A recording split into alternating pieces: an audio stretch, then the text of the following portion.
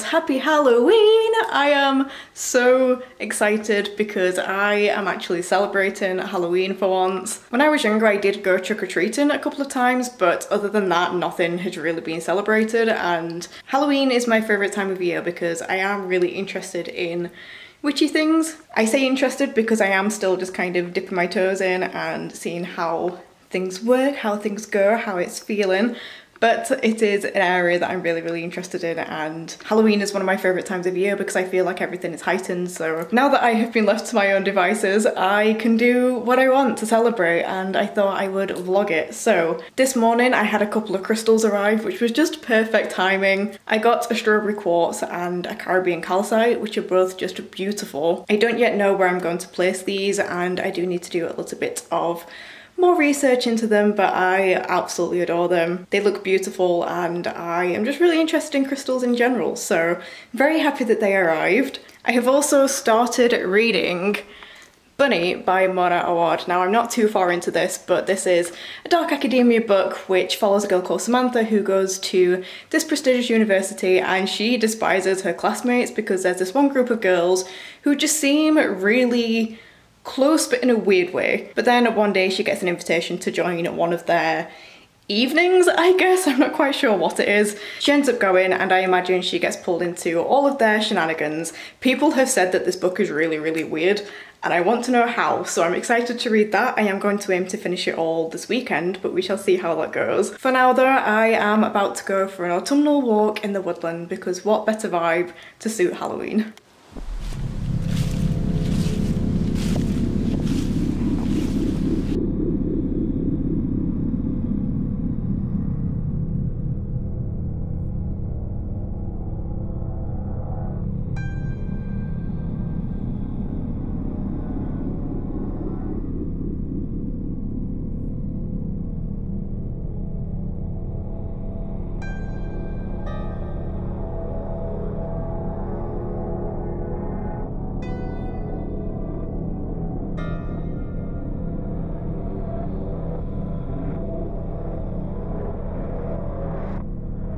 Don't know if you'll be able to hear me properly right now because it's really windy today and the trees are restless.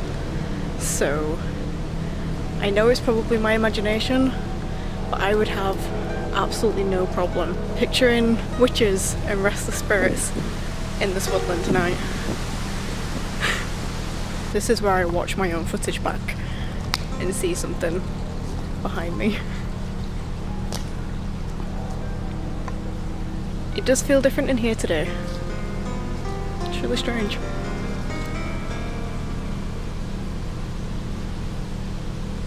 Up there is where the fairies live. The big tree trunk that's split open. I can't quite get up there though today because this is one hell of a sludge slide, so can't visit the fairies today, but I'm sure they know I'm here. Right in that tree there.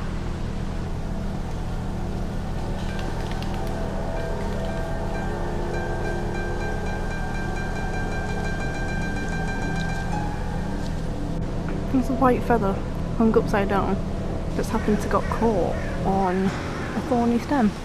I feel like I'm recreating the Blair Witch Project. I do keep being startled by noises. It keeps sounding like there are twigs snapping behind me, but there's nothing there. You might remember me saying a couple of vlogs ago, but oh my goodness, hello.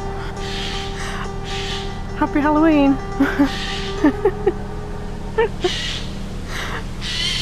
I want to tell a ghost story, stop it. Stop. I told... Okay, well we'll have a bit of ambient bird shrieking, I guess. You might remember from a few vlogs ago how I said we used to make up ghost stories for this tree. Today is one of those days where oh my goodness!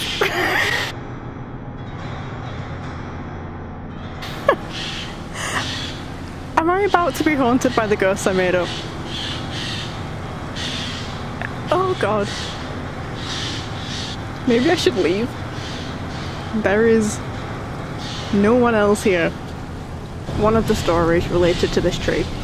was how one of the broken branches right there, people would walk through and see a dead body hanging from it, apart from when they were startled, when they managed to convince themselves to look back after being startled into turning away, there would be nothing there at all. And as you can see, this is one hell of a drop. Okay, I'm going to head home now, leave the crows to their shrieking, although they seem to have stopped now. Any spirits or beings who may use this place, I hope you have a wonderful evening.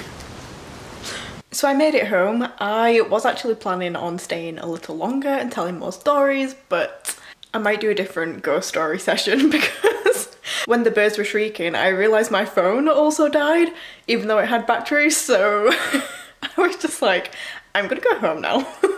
So next on the agenda is pumpkin cheesecake. I am going to bake, or at least attempt to bake, a pumpkin cheesecake. Now this could go wrong in many different ways. One, I don't bake all that often. I love the idea of baking, but it's only ever been me that actually likes to eat stuff. And my parents are not the sort to want to deal with the aftermath of baking, so I just haven't really baked all too often. And if I did, it was always with a friend or something, so I'm not great at baking. Two, I have never tried pumpkin before, so I might end up making the cheesecake perfectly fine, but then end up not liking pumpkin. 'Tis a possibility. Three, I've never used an electronic whisk before, which I have to for this, so that's going to be fun. I genuinely cannot see how it doesn't go everywhere. So this could just end up being me throwing the ingredients of a cheesecake around my kitchen, but let's find out.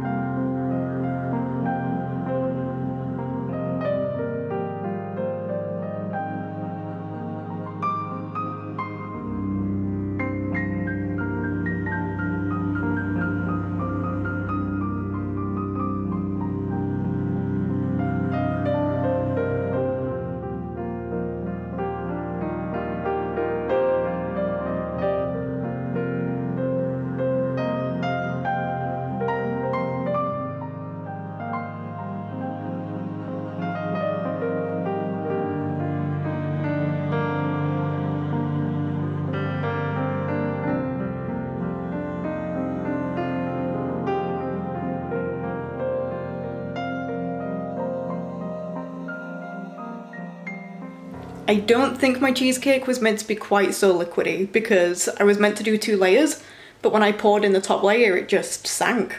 So I now have a marble cheesecake, hopefully, if it comes out like a cheesecake at all.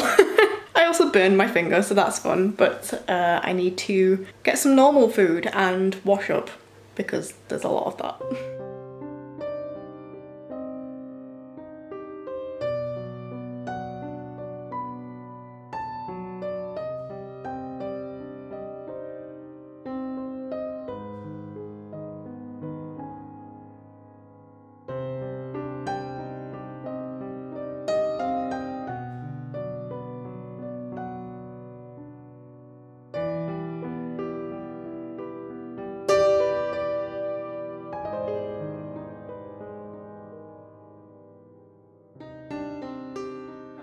Interview with the Vampire, very melodramatic, absolutely ridiculous, 10 out of 10, loved it.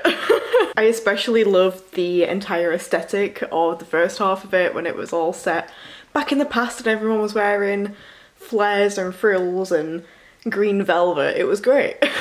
And it was literally the most dramatic story I've seen in a very long time. Everything just escalated really, really quickly. I was watching it with Becca and just like live messaging each other as we were watching, and oh, I had a great time. I really liked it. I don't tend to like sitting and watching films, but I was really in the mood for that one, so glad I made use of that while I was in the mood. But now We are around 11 p.m. and I am going to first tidy my room a bit and then sit and read this because I was really getting into this. I'm only like 33 pages in, but I'm very intrigued and I feel like I'm going to really like it. So obviously I said I did want to finish this weekend, so I really do need to get hurry on with that if I still aim for that, but I'm hoping I am going to sit and read quite a big section because I will likely be up for a few more hours yet, so let's see how we go.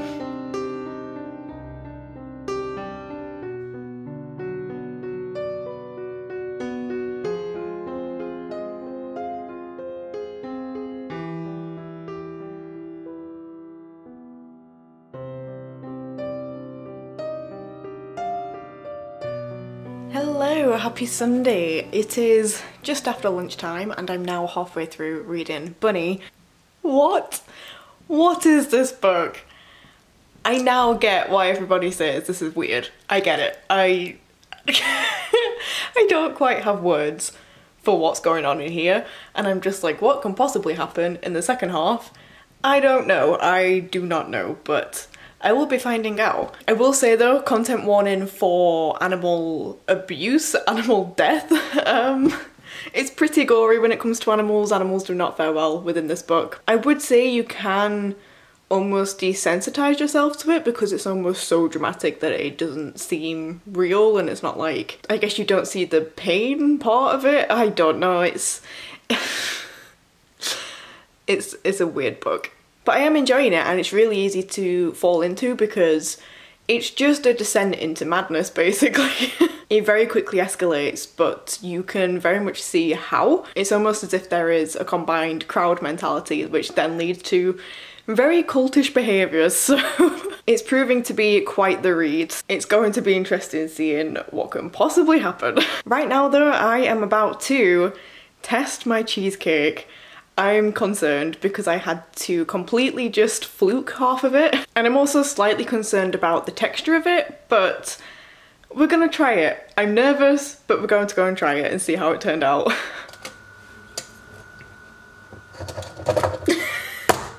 It won't come out. Oh, ah! Why is it so oddly shaped?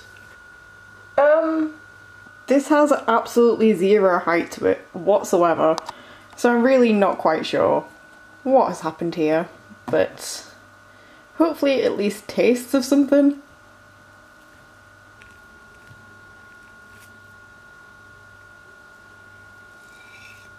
Clearly my biscuit was too wet because it's just glued itself to the bottom, so that's fun. Let's do a taste test. It is the consistency of cheesecake and it does taste nice. It does taste nice and it does taste like cheesecake. So it wasn't a total failure. Definitely needs some work though. Alright, I finished the book and I've rated it 3.5 out of 5 stars. It was enjoyable in the way that I was just kind of reading out of morbid curiosity, I guess, because it was so odd and my thing was there was no explanation behind anything, so every supernatural thing that was happening just happened and there was no rhyme or reason to it. Now I am perfectly fine getting on board with weird stuff, but I do like there to be some basic sense of logic behind it and a little bit explained, you know? So I do get why so many people love this because it does really like push at boundaries and it says that it's a satire, which it definitely does feel like it, and it does have some elements of like fairy tale-esque vibes to it, which was really interesting. But yeah, I think I just needed a little bit more explanation to be able to get on board with it, especially because it is almost 400 pages, so I was like, it wouldn't have taken too much to just expand a little bit more to be able to include that. There was also just scenes where, because they weren't explained, they would happen, and then only once I finished the book I thought, why did that happen? What was the point of that? Especially this one really random scene with the tutors, which if you have read this book, you might know which one I mean. So yeah, I wasn't really quite sure what was happening, which did lend itself to the book in terms of you never quite know whether to trust Samantha's mindset, I guess, as you're reading, but otherwise I was just like, I mean, It's engaging to read and quite fun to read if you do like weird and dark stories, but other than that I was like, I did enjoy it though, so there is that at least, and I'm really glad I read it actually. My patrons did actually choose for me to read this one in my October TBR, but I did read most of it today, so it will go towards my November wrap up. But yes, they did vote for me to read this one, so I am very, very glad of that because it was a high priority of mine. So thank you to those for choosing this one for me, and yeah. That though concludes my Halloween weekend vlog. I hope you enjoyed it. I certainly had a grand old time celebrating Halloween as much as I possibly could. And I also saw a lot of people just generally using it as a break, so if you did that, I hope you had a wonderful rest. But for now, I am going to leave you to it, so I hope you enjoyed this video. If you did, then remember to leave a like and a comment, let me know that you're here. If you're not subscribed already, then please consider doing so. Down the description box, I'll leave a link to all the books I've mentioned, all of my social media, and other bookish stuff as well, so be sure to check that out if you haven't already. But for now, I hope you're having a lovely day, and I shall see you next time with a new video. Bye!